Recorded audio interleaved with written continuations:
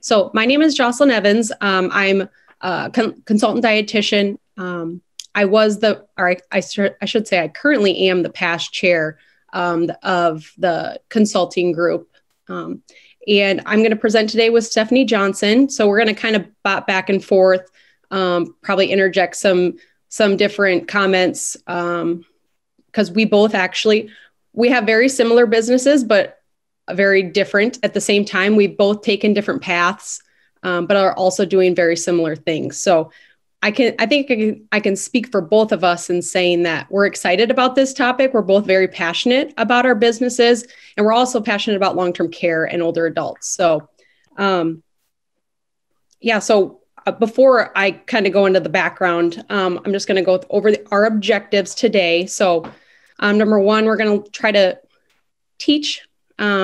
Our goal is for you to learn the logistics of starting and maintaining a business, and also learn more specifically about self-employment in dietetics and some of the benefits and the challenges as well. So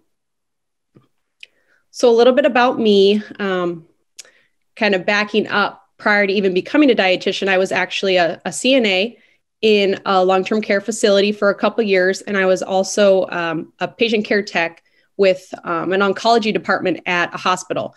And I think what I learned in both of those jobs while I was going through college was that I loved the relationships that I built with the residents. Working in a hospital, it was, of course, more acute care than maybe we deal with in the long-term care setting. But a lot of those patients were actually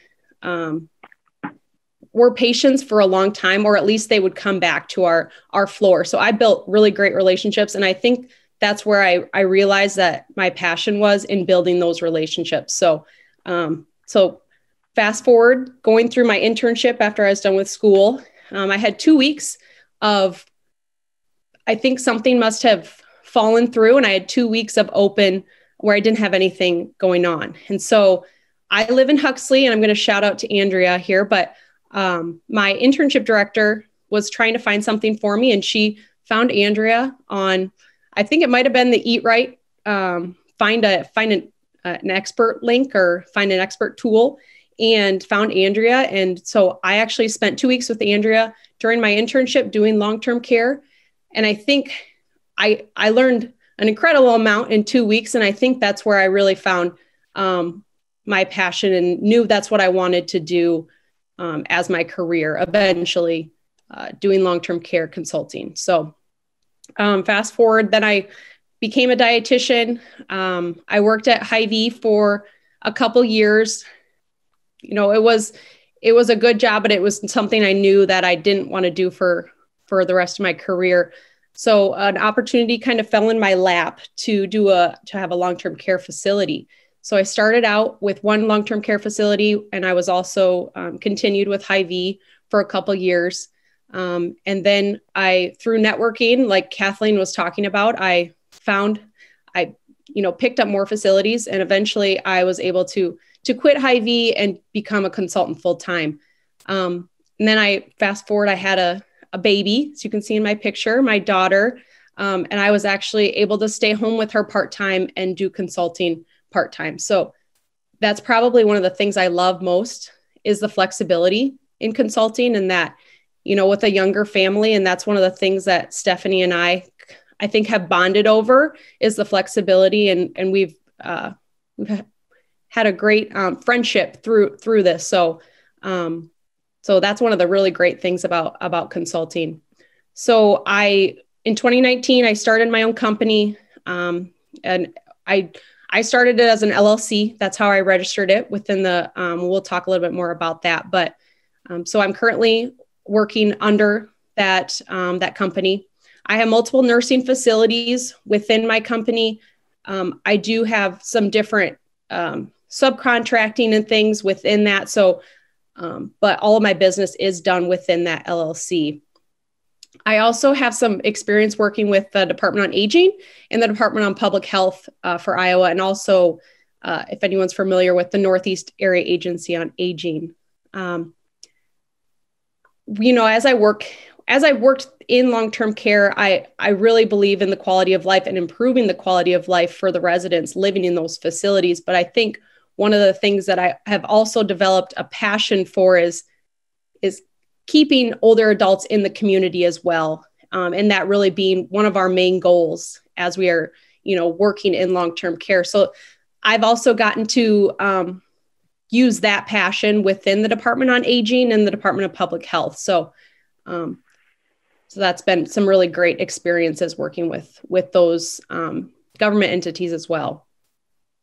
So a little bit personally, again, I'm married to my husband, James, and we have 2 kids. You can see my daughter, Julia. She's almost 4. And then we have a son, Jameson, who's 2. So, through building this business, it's given me a lot of opportunities for my family to stay home more and a lot more flexibility. So that's been really wonderful. And then my why, with my business is really improving the quality of life for older adults living in long-term care and living in the community, just through my passion for teaching and also for quality nutrition care. One of the things I've realized is I really love to teach younger dietitians coming into this field and improving the quality of care that we as dietitians give.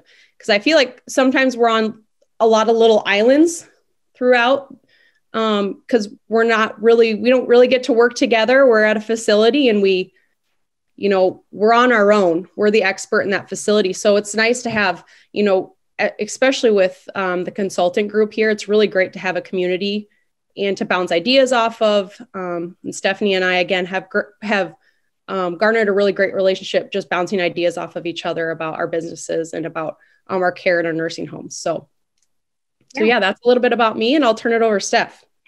All right. Thank you, Jocelyn. So like Jocelyn said, it's been so valuable. The IDHCC has been so valuable in helping me network and meet or expand relationships with dietitians that I may have known, but really having good resources within the group. So I know, shameless plug for the group, but if you're not a member of IDHCC yet, definitely join us, because it's really been just an unbelievable resource for me as I, have grown my business and gone out on my own. So, and like Jocelyn said, we've become good friends through all of this, even though, as you can see, I'm much older than her. We have the same age kids, and I've been a dietitian for about 10 more years, I think, than Jocelyn, but it doesn't feel like we're any different. Like I said, we have kids the same age, and we both have our own businesses, and it's been really great. So I have been a dietitian for 15 years. No, how many years is that? 17 years. And I started my own consulting business in 2015. I have been in long-term care for 10 years. I started as a full-time dietitian for Good Samaritan down in Indianola, where I was both the dietitian and the dietary manager. And I like to say I've done everything under the sun when it comes to dietetics, but I'm so glad that I landed in that position at Good Samaritan, and it taught me so much about not only long-term care, but also being a dietary manager. Really an invaluable experience. I started my long-term care, I guess I should say, back when I was in college as well. I worked as a dietary aide and a cook for a facility in Ames. And so that was my first exposure to kind of the dietary realm. So that was also a great experience. But so currently I'm working at 3 different skilled and long-term care communities in central Iowa. And I did just accept a job working with Mercy One Hospice as well. So I'll be starting that very soon. I'm also a beauty counter consultant, like some of you also heard, which falls under my business and my entity, and we'll talk a little bit more about that. And then I'm married to Justin, and you can see us down on the High Trestle Bridge. We love to cycle, and I also love to do yoga. So that's kind of what I try to do in my spare time. I miss biking this time of year. Makes me want to move to Arizona, but here we are. So, and then I have Gavin and Chase, my 2 boys. And, Jocelyn and I, when we were talking about doing this presentation, I'm like, let's talk about a little bit about why we do what we do. And I always think this is a good just a great thing for all of us to do. Like your why you work at your job, why you do what you do every day, just to kind of revisit that every so often, because that's something that can change, and that can completely vary from year to year, you know, throughout our career. So, you know, I sat down and really thought about this, but I'm definitely like a type A firstborn personality, and I like to do things my way. I don't beat around the bush. I'm a very direct person. And that was part of the reason that I started my own business. I worked for other dietitians and they were great, but I just found myself saying to myself, and my husband even said to me, why aren't you just doing this for yourself? Why are you working for someone else?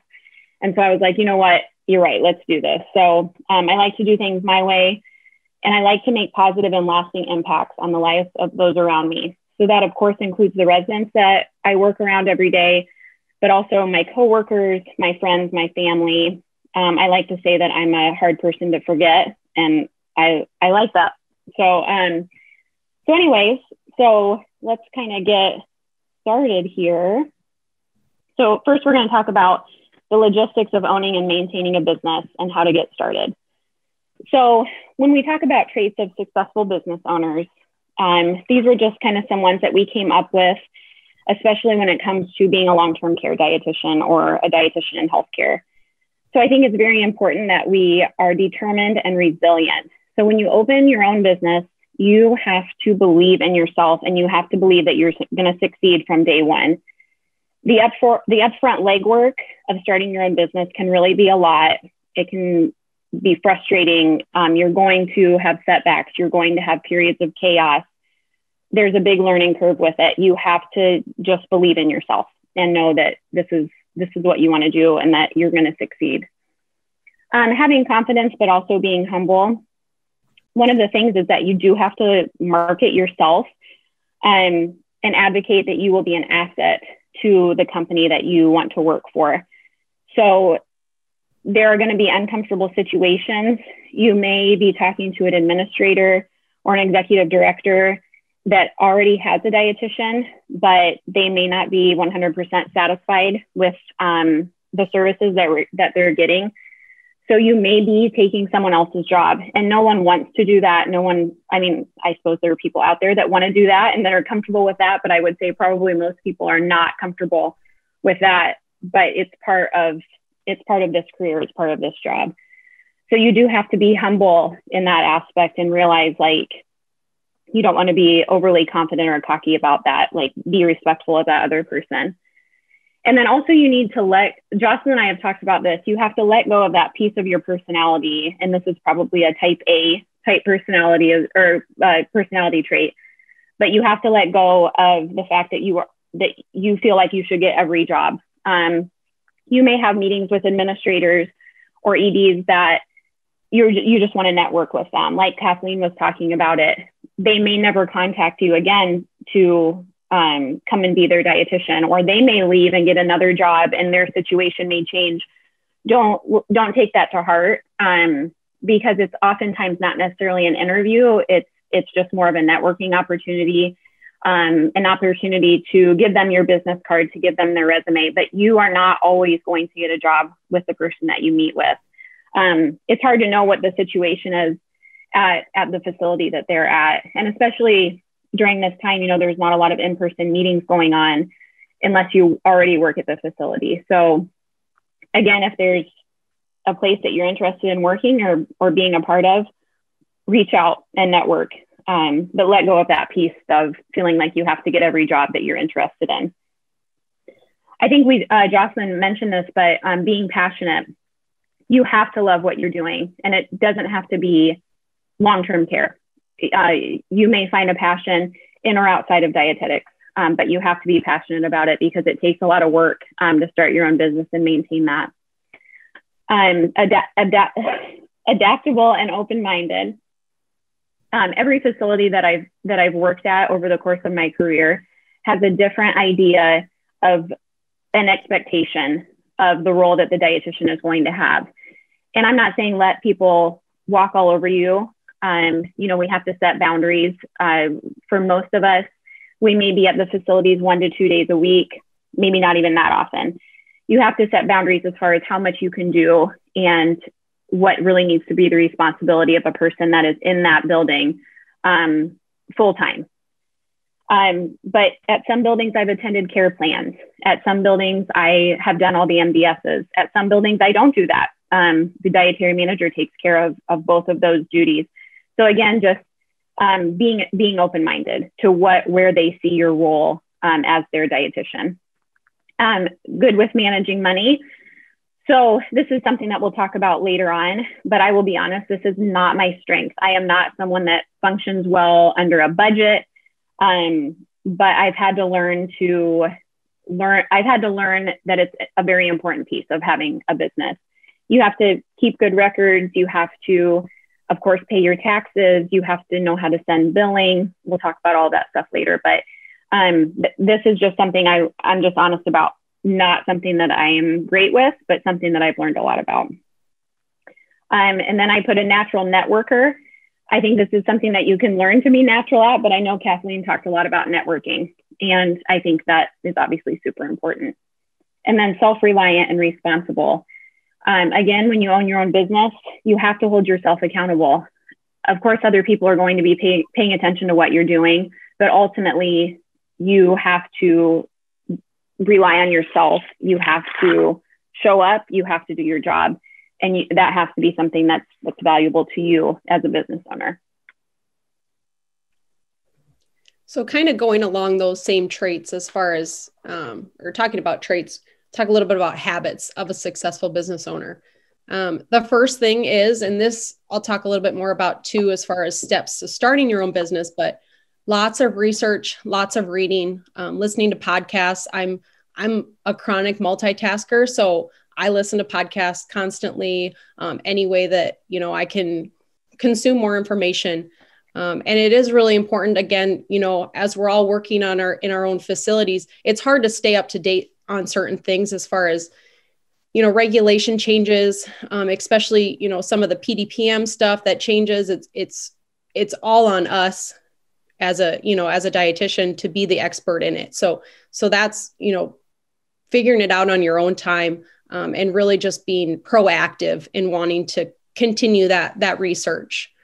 Scheduling time for the book work and even personal time, I think is important, because I'm terrible about this, but I, want to get my work done, and I don't do anything else until I get that work done. So it is really helpful to, as a business owner, to schedule time for those little things. And, there is, depending on the type of business you have, you may not have a lot of book work, but we all have some level of it within our consulting, as far as even just keeping track of our time. So it's important to block out time for those things. Being selective about what to put on your plate. Steph kind of talked about this, and what I found to be most helpful is setting those expectations during the contract, during the negotiation, and really understanding how long the facility wants you to be there every week, making sure there's an hour, within your contract, an hour expectation. If they want you to be there on a certain day, that's probably one of the, biggest things, especially if they do want you to attend their care conferences, or, be there for a Medicare meeting, or have a weight skin meeting on a certain day every week. So just make sure those expectations are clear when you are doing your negotiation, because you could have two potential facilities wanting you to be there on Tuesday. Well, it's just not feasible. So just being selective about what you are able to put on your plate. Setting very realistic and clear goals. This kind of goes along with that, but, I found that, setting goals for myself helps. And this, you may not have a business that you want to expand. You may just have, a couple facilities and you're good with that, but it's still important that, we all continue to grow. And so setting those clear goals is a really great habit of a business owner. Creating a successful routine that works for you. I think this is particularly important within a facility. I don't know, I'm sure most of you have run across this, but you're at a facility and you look at the clock and it's 2:30 and you don't even know what you did that day. So a lot of, priorities, things that you want to get done may fall by the wayside. So really creating a routine that works for you at your buildings. And we kind of talked about this too, but the ability to hear constructive criticism and accept failures. I'm also a very type A personality and a perfectionist. And so I'm not great at quote unquote rejection. But I have had facilities where I've gone for an interview and not gotten it. And it's really easy to get down on yourself. But like we said before, you just have to be resilient and knowing, this is what you want to do. And a lot of times it is about networking. It's about who you know. And so that's just kind of what happens within our business, within our careers. So. Jocelyn, I want to talk to you more about this routine that you speak of. Yes. I'm kidding. Yesterday, I don't think I opened my computer till 12:30, maybe, once I got to my facility, because I was working on other things that were more important that came down the pipe. And like you said, it's good to have an idea of a routine, but also realizing that it's probably going to get disrupted, and that's just part of our job too. So. Yeah, and going off of that a little bit, what I found what has worked well for me is before I do anything, I really prioritize what I need to do that day. And new admissions are typically on the top of that list because they're more time sensitive. But sometimes it could be, you have a weight and skin meeting at a certain time, so you really need to prep for that. Or you have a resident that goes out to dialysis. I have an issue with that at one of my facilities. I have a resident that goes out for dialysis the day that I'm there every week. And so I really struggle with talking to him. So I really have to prioritize when to see him so that I don't miss him. Cause our time is limited. So yes, that routine is really, really important. And I think one of the things I do to try to stay on track with that is, as much as I don't like taking work home, that's another thing that I've had to let go of. I always prep, I always look at, I have remote access everywhere that I work, which I would recommend getting that if you don't have that already. But I always look at kind of to see how many admissions that we've had, what's going on with weights. Like, don't wait until you're in the building for that, check on that type of thing the day before, because sometimes you'll see weights that are really off and people that need reweighed. It's just kind of something I fit into my routine, as making sure that I am setting myself up for a successful day. Because if I wait to do all of that once I'm in the building, it's all it does is make my day harder. So just a good practice to get into. Absolutely. So I think Stephanie, I would both classify ourselves as entrepreneurs. So this is just a quote I kind of thought was all encompassing. What we do, it's not really a job, even a career, it's a lifestyle. We don't really get vacations. At least it's not easy. Going home at 6 p.m., like Steph said, doing work after. I do work almost, I hate to even admit this, but I probably do work 5 to 6 nights out of the week after my kids go to bed. But I love my career. I love my business, and it's just kind of what I've sacrificed. So I just want to put this little quote, and just knowing that it is really rewarding and it is fulfilling. And honestly, if you don't feel that if there isn't that reward or that fulfilling feeling, it probably isn't the job, the path for you. So definitely. So some steps to starting, what I did was I was already working as a consultant, and then I started my business. So you don't have to, come start a business right away, but there's benefits to working within an LLC as a consultant, which we'll kind of talk about. But so number one, conducting any research to determine, what your market is. Maybe you just want long-term care facilities. Maybe those are your clients, and that's just fine. Like I said before, I kind of have expanded into working with some state entities. So, but just figuring out what your market is. Writing a business plan. What are your passions?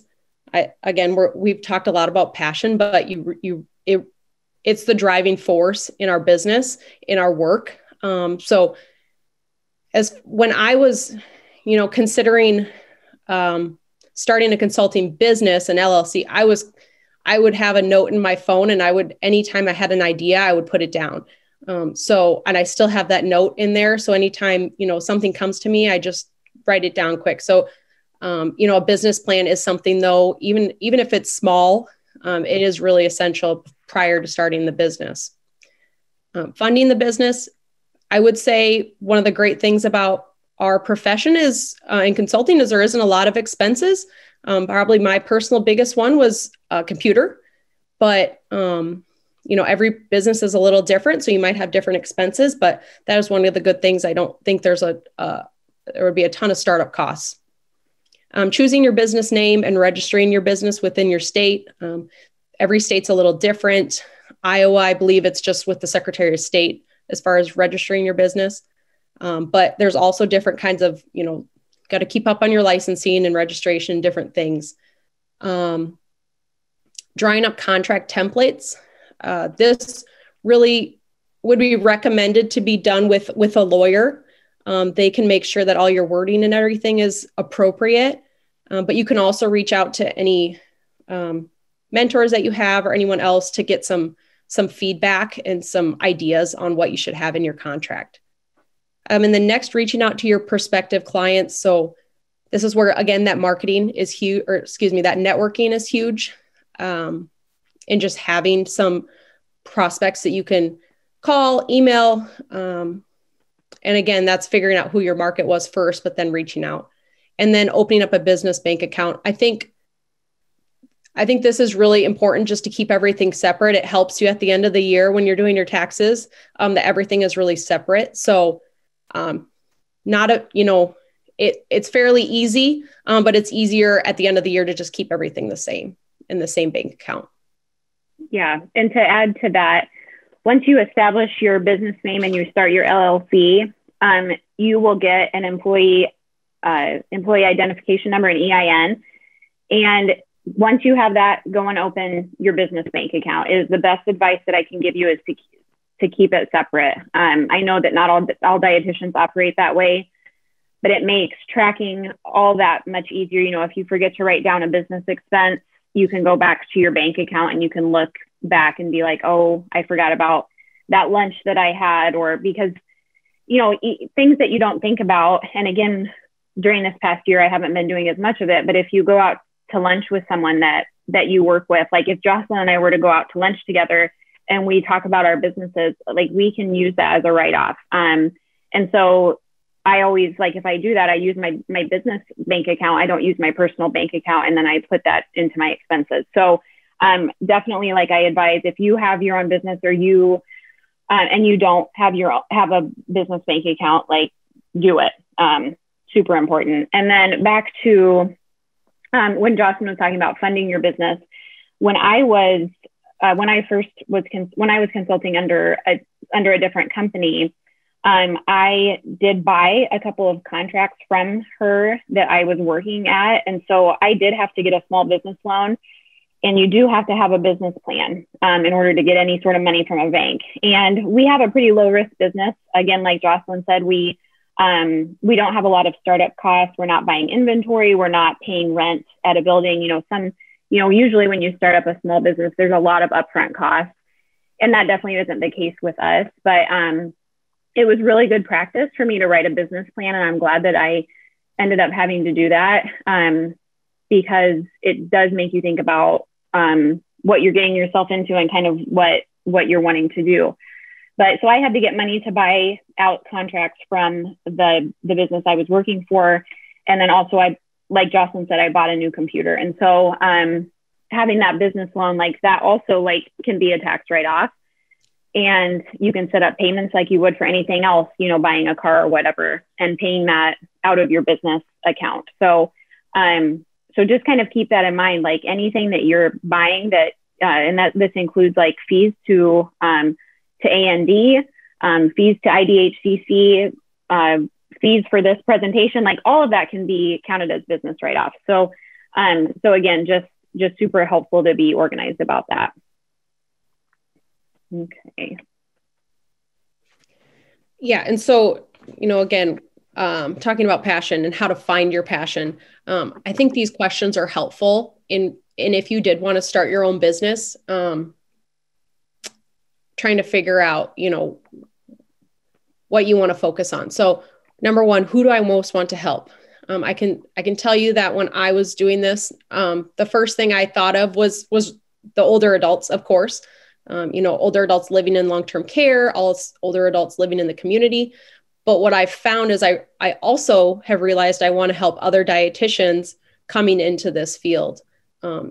It's tough to come in because you really don't know what to expect. I can tell you with the first facility that I ever had, I thought I was going there for an interview, and I got there and they told me that it was my first day and there was no other dietitian to show me where anything was. So that first day I was there, I just had to jump in, and I'm thankful for it now because I learned, I don't know if it was the hard way or the tough way, but I did learn a lot in that. And so I've realized through consulting I really want to help also other dietitians. So number two, what problem do I most want to solve? And also what solution do I most want to provide?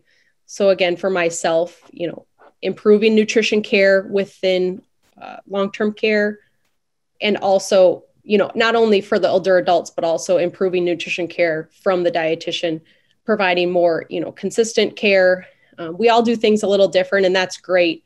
But also just having, again, that community in bouncing ideas off of and providing, you know, some of the starting points for some of our nutrition care. So I think it's really helpful, again, to shadow professions in different fields, do lots of research, again, brainstorm some ideas, meet with some dietitians that have their own businesses and see, you know, sit down and ask them specific questions, with really the goal for all of us to have a job that doesn't feel like a job. I go into work every day and it doesn't feel, I love it. I love seeing my residents. I've had the opportunity to be able to go into all my facilities throughout COVID. So I've been thankful for that, because one of my favorite parts of my job is seeing the residents. So it doesn't feel like a job to me. So that's how I personally know I'm within my passions. And maybe your passion has changed, you know, throughout your work. Maybe you're halfway through your career and you realize this just isn't for me. Asking yourself these questions would be really helpful. Yeah, I have to add to Jocelyn saying she showed up for what she thought was a job interview. When I showed up for my first job in long-term care, I thought I got hired to be their dietitian. Didn't find out until I went back to the dietary department that I was also going to be the dietary manager, and I was now the manager of 25 employees. Never been a manager before. So it was a shock, but best thing that ever happened to me in my entire career. So. And again, with, you know, thinking outside of the box, you know, like as Stephanie said, she does things within her business that have nothing to do with long-term care. And I do things within my business that aren't specifically long-term care. It's, you know, more of the just older adults. So it doesn't, and I'm one of those people that likes doing a lot of different things. I don't like my day to be the same every week. Or every day. So I think that I've found that I really love doing a lot of different things. But it also takes a lot more organization and motivation, you know, to do those things, because I'm I don't have anybody overseeing me. It's all on me to make sure that things are done. So think outside the box. It may not be only long-term care. Yeah, definitely. And I think that's a good point. You know, consulting, I feel like, is a good fit for people that like working different places, that like having a lot of variety in what they're doing and a lot of variety in their day. If you know yourself well enough to know, like, that's not really what I'm going for. I like consistency. I like more of a routine. Going to the same building every day. This is probably not the job for you. So it's because it's fun and it's exciting, but it can be rough, and you do have to be very organized in that. So this is kind of building on to when it comes to starting your business, some things that you have to look at and continue to do throughout owning and maintaining your business. So you definitely have to be familiar with the laws about registering and starting a business, and also, like I said, maintaining a business. So when I first started my business, I immediately sought out the help of a lawyer, just because I felt like that was the best route for me. So he actually helped me establish my LLC. He keeps me on track. Like, if you have biennial fees, so every other year I have to pay fees to maintain my business. So he sends me an email when those are due, and he can kind of help me as much as I need to. Because when you own your own business, you're supposed to have like yearly meetings and have notes and stuff. And, you know, I'm just self-employed. I don't have any employees. So mine is really straightforward, but that's just something that I've been very thankful for. Like, lawyers are not cheap. We all know that, but I feel like a very valuable contact and resources to make sure you're doing things legally, and you're not forgetting about something because you don't know about it. So that's been a very valuable addition to my business. And he is my registered agent as well. So you don't have to do things that way, but that's just how I've done things. And then my CPA is the bomb. I love him. I mean, he has helped me so much. He works with a lot of small businesses. And we'll talk a little bit more about this. I'm going to check the time. Yeah, we're good. So, but a CPA is going to be an invaluable part of your team when it comes to owning a business. I know Kathleen talked about this as well, but reaching out to mentors, having people that have been doing this for longer than you.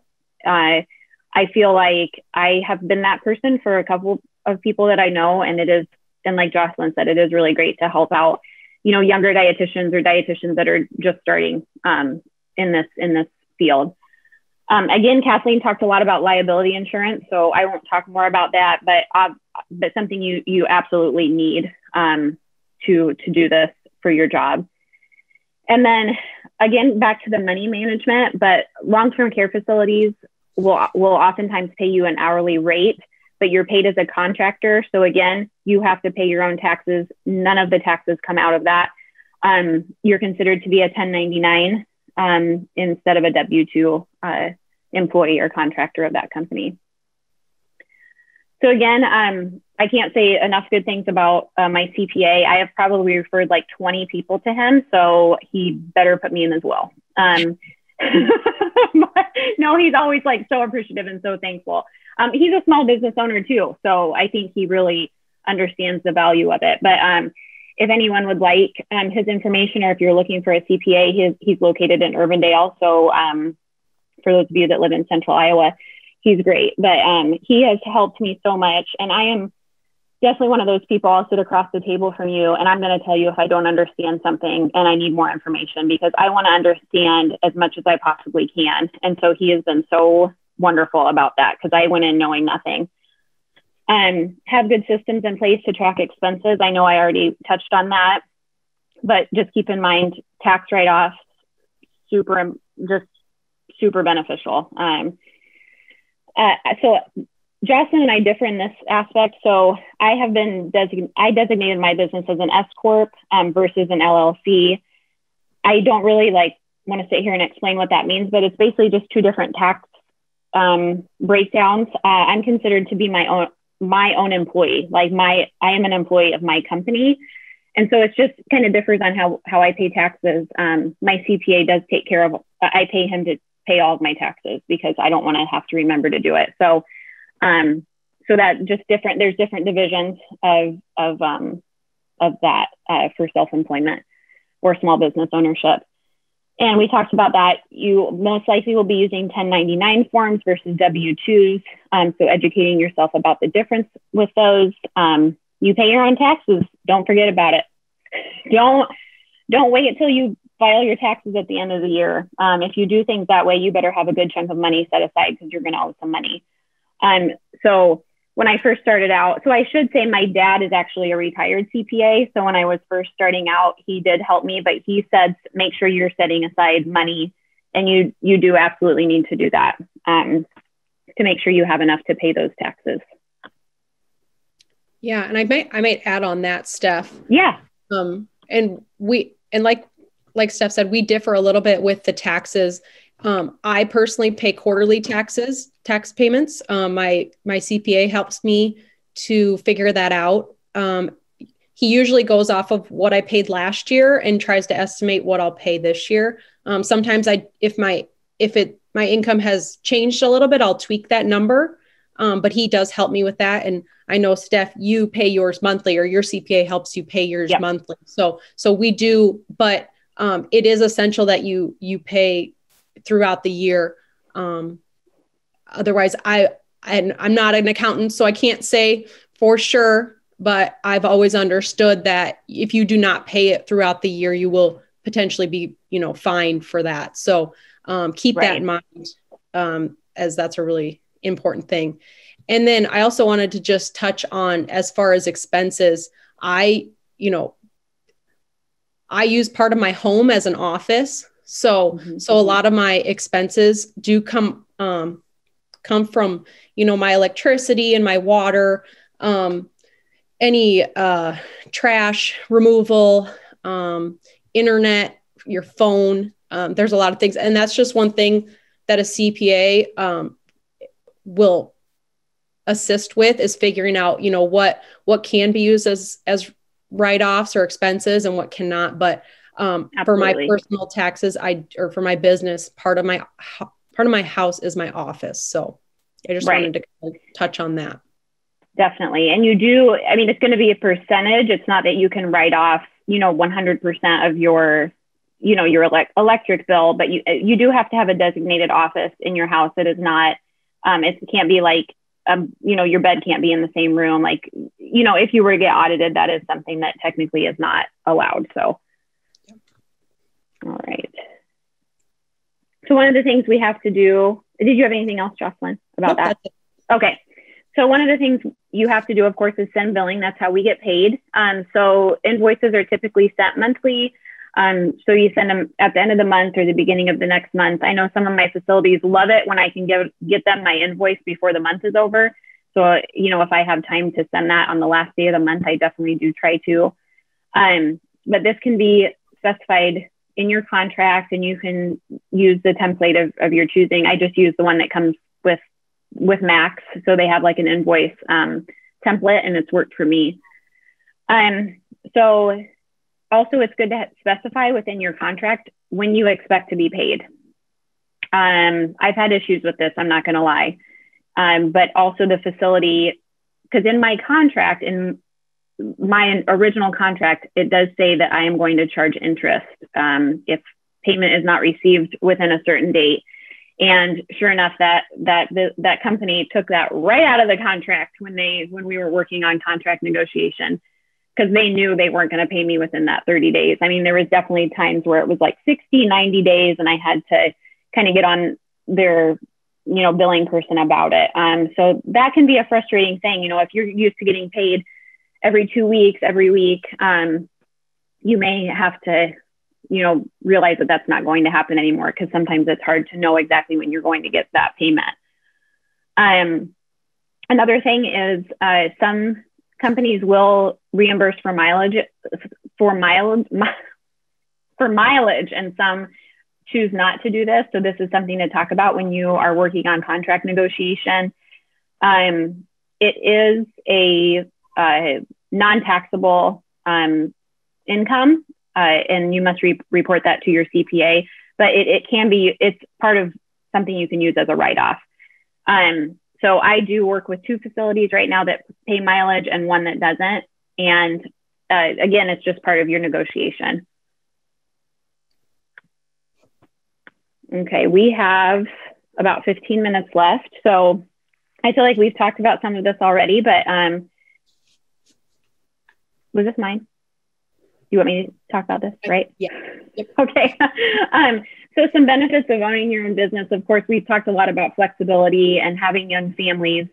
There's definitely been times where I'm very thankful that I can get my work done at home. If I have a sick child, if I have to leave early for an appointment, it's definitely easier now than what it used to be when, I was working for someone else. So setting your own schedule, again, you may have a facility that would really like you to come on Tuesdays, but if you already go somewhere else on Tuesday, or if you have something else on Tuesdays, places will work with you. And just being able to set your own schedule.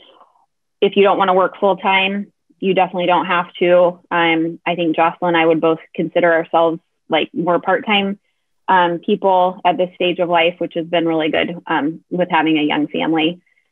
Typically you do make a higher hourly wage, but we'll talk about that. And some of the downfalls of owning your own business is, yes, it seems higher at the front end. But after you think about some of the other things that you have to pay for yourself, may not always be the case, but typically you do make a higher hourly wage. And it may open up doors for other opportunities within or outside of dietetics, as far as under the umbrella of what you decide you want your business to be.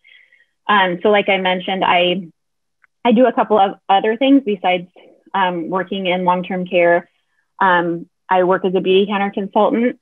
I work for a company called RQA, and I do audits for them. And then I'm also taking on this new role in a hospice for Mercy Hospice. So again, like you never know what opportunities are going to come up that you may want to take advantage of. And when you're not tied to a full-time job, it just can make those opportunities more possible. Yeah. So kind of on the opposite side of some of the challenges, you don't have time off. You don't have paid time off. You can't just take a week off of work to go on vacation. You either, typically some of us may find someone to cover for us, or we'll just work ahead to the best of our ability, or we'll work on vacation. I may or may not have been known to do that. So none of us really want to do that, but it is just part of the challenge. And a lot of the tough part of some of our work is some of it is time sensitive. So, there's, MDSs that need to be done by a certain date. There's weights that need to be addressed, by in a certain time period. There's pressure injuries that need to be addressed as well. So that is definitely one of the downfalls. Another one of the challenges is no benefits. We don't get health insurance, retirement, again, any paid time off, or, and one of the tough things for both Stephanie and I has been maternity leaves. You don't get paid, short-term disability or anything. So not only do you have to find someone to cover for you, but you also don't get paid. So that is one of the tough things in our stages of life with consulting. You work alone. Again, all of it depends solely on you. You're the expert in your building. But having a good community, a good network of people, you can always reach out. But within your facility, you are by yourself. Staying up to date on your regulations, licensure. I know when I was working at Hy-Vee, I would get emails if my licensure was coming up for renewal, or, different things like that. So that is one of the things you do need to do on your own. Paying for things. Again, when I worked at Hy-Vee, I believe some of our licensure and academy dues and things were covered. So that's one thing you do have to. Sorry, guys. I don't know what happened right there.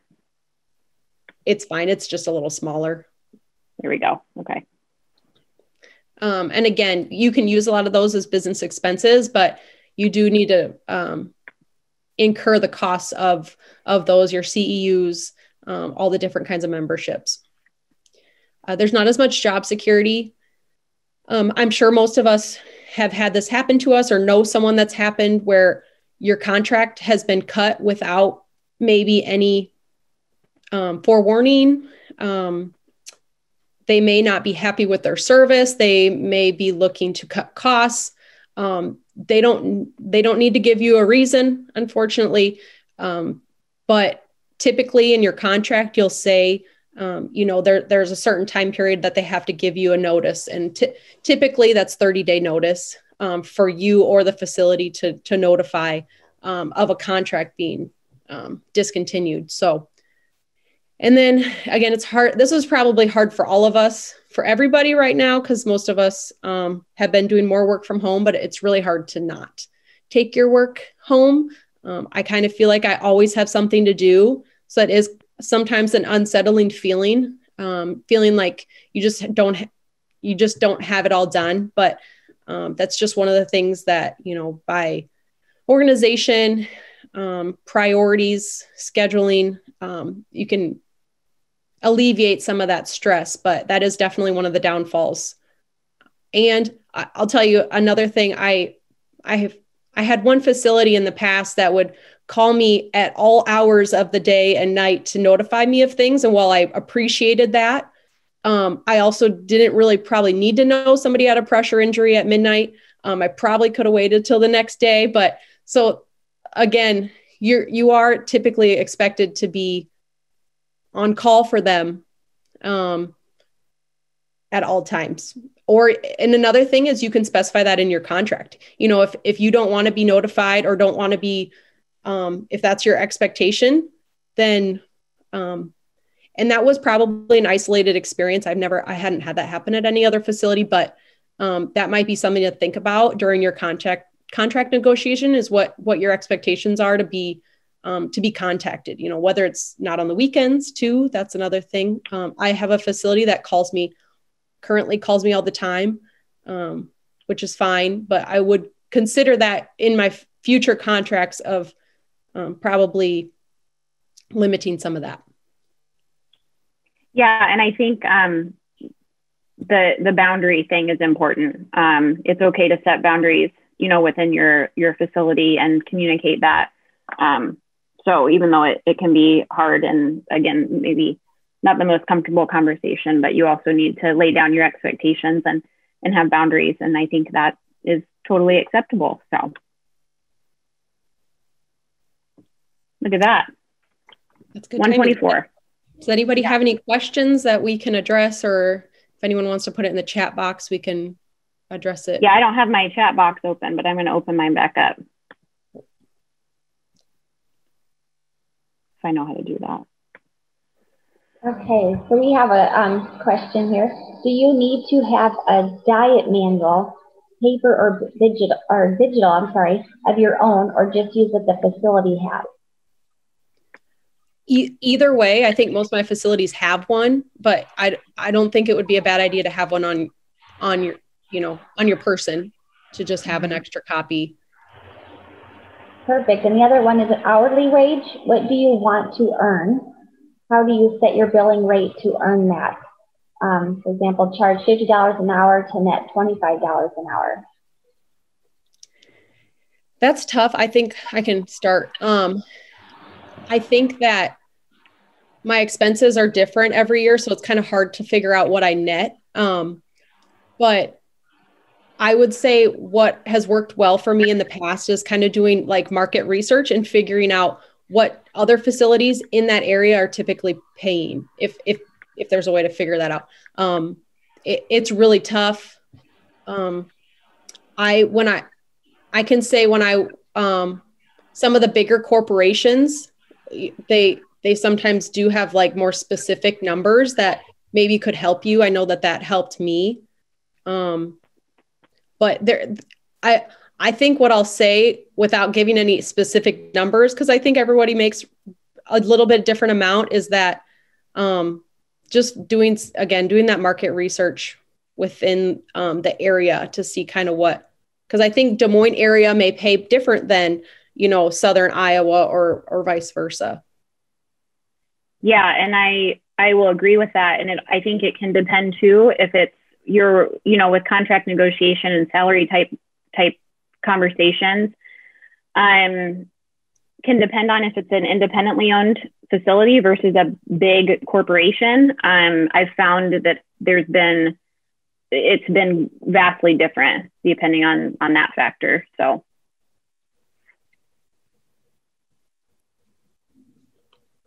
Hope you're on mute, Andrea. Oh, sorry. The third question then is, how do you find coverage for sick days, family medical, or vacation? So I can kind of start out with this too. And this is where Stephanie and I have helped each other out within, I covered for her recent maternity leave. But as far as, sick days, honestly, I personally just go a different day or work from home. As far as vacation, I just try to work ahead potentially or go a different day. That's what I personally do. But like I said, one of my goals within my business is to build a little bit of a bigger community to help with some of those things to alleviate that. Yeah, I think that having, if you're taking a week vacation, having someone else come in and try to cover your building for a week is pretty difficult. They're not going to know any residents. It's doable, but it's going to be difficult for that person. So one of the vacations that I try to take yearly is RAGBRAI. I am not available to reconfigure a tube feeding when I'm on RAGBRAI. Not going to happen. I just communicate that, they can send me an email, and I definitely, will try to check my email at the end of the day. Which, if anybody knows anything about RAGBRAI, I don't know if I would trust myself to reconfigure a tube feeding at the end of a day of RAGBRAI. But, you just have to have a good relationship with people, and they just are going to have to know that maybe you're not going to be available for a couple of days. Give them an emergency number. Like Jocelyn and I have talked about this, we would be comfortable being that person. If they run into a situation where they need a dietitian ASAP and one of us is out of the country or, unreachable, having someone like that you really trust to possibly cover that, for you.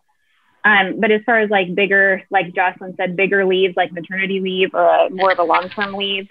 So I have always had people be subcontractors under my business when I do maternity leave. That way they sign a contract with me because you have to have, I would recommend that you have something in place like a no compete clause. Of course, you want it to be people that you trust that are covering your maternity leave. But what if they go in and they're like, hey, I like this building. I'm looking for more business. I want to take this business, from this person. And I'm not saying people would do that, but it does cover you for that, having that no compete clause for people that are doing some coverage for you. So hopefully that answers that. It's not easy. It's not easy to do vacations and stuff, but it is doable. So. Do the facilities pay you from port to port or time in the facility only? Time in the facility is all I get paid for. And like I said, I get mileage, but I don't get to count that time. Same. I don't think I've ever had a facility pay me travel time or anything. The mileage reimbursement kind of covers that in a way. Obviously it covers your gas and things too, and anything on your car, but I personally do not.